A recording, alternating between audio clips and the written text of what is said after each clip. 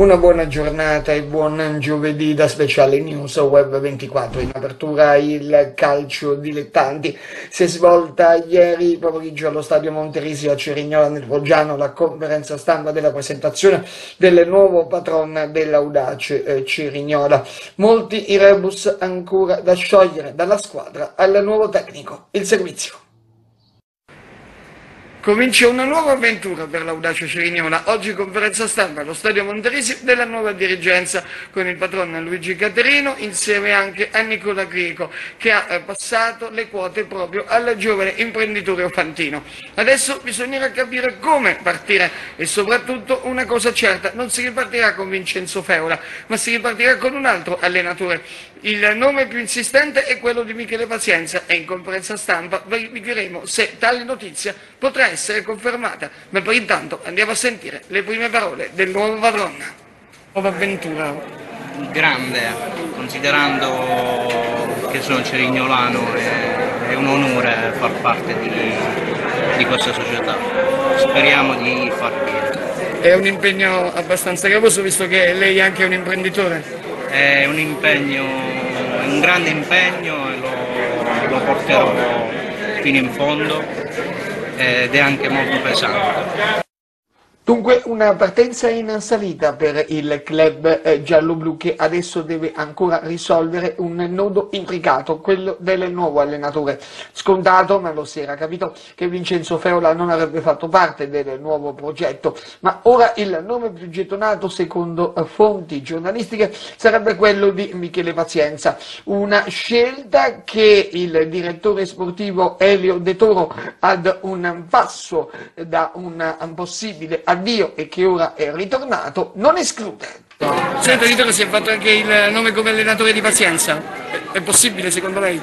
Come ho detto poc'anzi può essere una possibilità, adesso valuteremo piano piano la scelta giusta. Ed ora le altre notizie della giornata. L'Australia ha deciso di sospendere l'accordo di estradizione con Hong Kong in base alla nuova legge nazionale della sicurezza varata dal governo cinese. Per il premier Morrison la decisione costituisce un fondamentale cambiamento del contesto ad Hong Kong.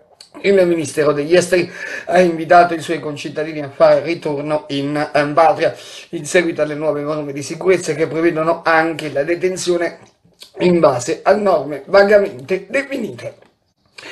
Andiamo avanti, occupiamoci adesso della situazione legata a un sit-in che si è verificato davanti alla Camera, dove giovani professionisti come architetti e assistenti sociali sono scesi in piazza davanti alla sede della Camera dei Deputati perché si sentono abbandonati dalla politica. Hanno deciso di consegnare a governo e Parlamento il loro manifesto, chiedendo anzitutto di non essere discriminati nelle misure di sostegno alle imprese. Moltissimi di noi dicono ancora più in difficoltà dopo il lockdown e l'appello "non costringeteci ad emigrare". Si è svolta presso l'Ateneo di Bari in presenza e anche con il governatore regionale emiliano la cerimonia dei primi laureati all'Ateneo barese. È un momento sicuramente tanto atteso e anche emozionante. Consegnare le lauree a questi ragazzi è stata davvero una bella esperienza, il segno di una ripresa che anche grazie ai livelli epidemiologici sotto controllo, assolutamente bassi di tutta la Puglia, ci fa ben sperare. Tutta la regione sta ripartendo, è stata durissima, molto complessa, ci sono state serate davvero di grande paura e questi ragazzi studiavano in casa, studiavano con i loro professori, finivano di preparare le loro tesi e hanno, devo dire, fatto il loro dovere come tutti i pugliesi in un momento difficile. Quindi auguri a questi dottori della Puglia e grazie all'Università di Bari che ha consentito loro, nonostante questi problemi, di laurearsi per tempo.